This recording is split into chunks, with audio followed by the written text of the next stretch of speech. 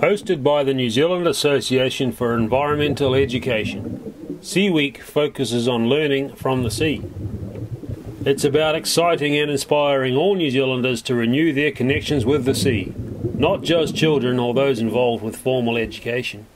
It's time for all of us to get to know our ocean, its habitats, characteristics and inhabitants. The sea is an amazing place, but there are a few problems that face those of us who live here.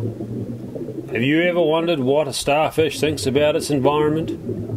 Or why a jellyfish is concerned about plastic bags floating in the sea? I asked a few of the ocean's residents what healthy sea, healthy people means to them.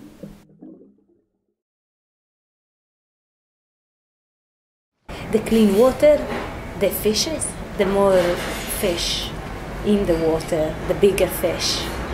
And how much is sea on the world? Like, it's the majority of the world, you know. We don't live off it, but we do use it a lot. One thing that I always think here, especially up here in Northland, the big thing for me, I grew up in the Mediterranean. You don't see your feet when you get into the water, never. So I grew up thinking that the water is green, or dark blue or whatever, but you don't see your feet.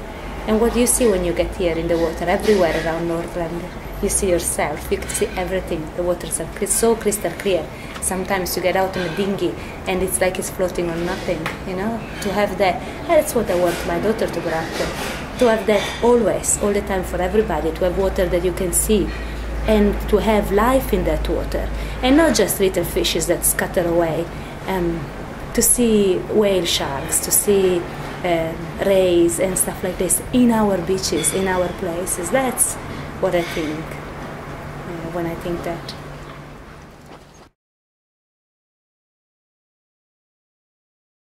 It's just don't pollute our seas. Yeah. Don't pollute the sea, actually, so it's not a matter of sticking it where you stick it. You shouldn't stick it anywhere. No, but it's the same with not so much salt water too, is our rivers are being polluted by boats not cleaning and all the rest of it, bringing the different algae into the different areas. What happens to the bottom of the boat? I clean it every time it comes out, scrubbed, because I take responsibility of my animals and where I've been. And I do not leave any of my pollution. No. And you pick up rubbish that you find along the beach, so do we. So do I. And I actually pick it on the side of the road too. Do you? I've seen you stop on the side of the road picking up rubbish. Yeah, I'm picking up glass and all the rest of it, so I am a responsible person. My word, you are. I am. The government's way of protecting our marine environment in New Zealand, setting up the Biosecurity Act and to administer that and police it, hopefully, to keep our shores clean of unwanted organisms and whatever. We get lists available through the clubs and through the marinas, pamphlets in particular for so that we can keep an eye out for certain things that might grow on your boat, or you may notice them on the marina, or even in your travels around the marine areas.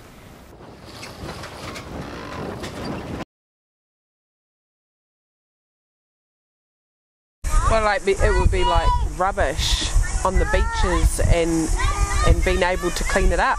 Marine pollution. I'd say the same thing. You're in the boat and you just, chuck out your rubbish, stuff like that. I suppose it covers everything, doesn't it? We have had recycling. We did it at Aroha Island, didn't we? We talked about looking after our environment. If you tip the rock over, you put the rock back. That's just about, caring for Papatūānuku and all that. So they are aware you don't just throw things out the window of your car, you sort of collect it, you put it in the bin. Yeah.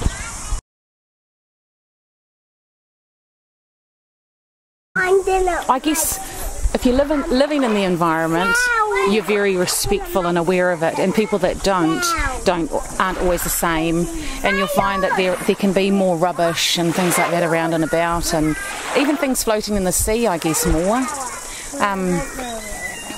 It is different, and I guess out at Matodi Bay, they've had not monuments, but they've had things set up there which they've actually removed because they just got filled with rubbish, like beautiful waka and things like that, and it was just a rubbish dump.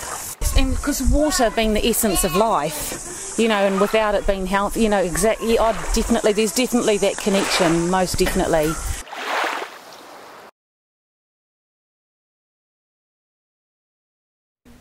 It really bugs me the number of cigarette butts that you find on beaches. I used to think that it wasn't a problem. They would just disintegrate. They would disappear. What was the big issue? But then I did a bit of research and found that cigarette butts can take hundreds of years to degrade and decompose, and they're also small. They're the sort of thing which various creatures in the sea will try out as food and will swallow, and they're not going to degrade in a fish's stomach or whatever. So basically what that animal is doing is it's filling its stomach but with inedible stuff, so eventually basically it starves. So to me, to have the carelessness and thoughtlessness of people just chucking their fag ends on the beaches because they can't be bothered going up and putting it in the bin, they have a direct connection to killing the sea life. And I find that actually quite upsetting.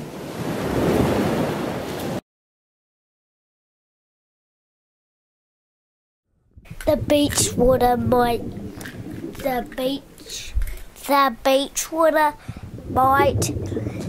get the rubbish when you're sitting close to it, and it might float it into the ocean. And if the fish eat the rubbish, the fish will get sick or dead. Everybody should pick up their rubbish off the beach. So that's the lowdown from down low. But what do you humans think about your impact on our oceans? With the help of students from Springbank, Whangarei Heads and St Francis Xavier schools, I put some important questions to the people.